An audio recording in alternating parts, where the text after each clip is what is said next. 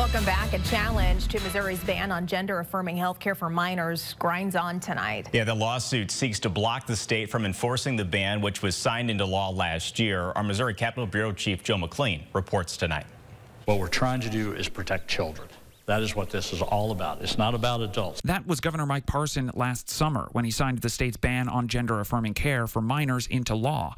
The claim that preventing this treatment is protecting kids is now being tested in court. Attorneys challenging the law say there's no evidence-based reason for the state to restrict treatments supported by the mainstream medical community.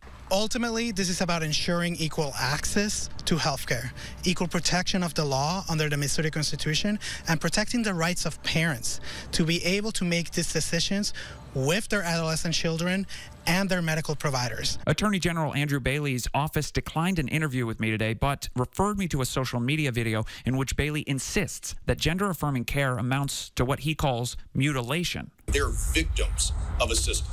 So having the courage to call this what it is, to use the power of the apparatus of your state statutes to go after the wrongdoers. Two medical experts testified today that gender-affirming care treatments are safe, effective, and not experimental.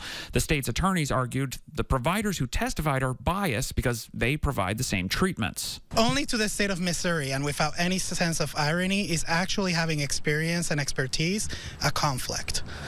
Only to the governor, the attorney general, is that disqualifying. The case is expected to extend through next week. In Jefferson City, Joe McLean, First Alert 4.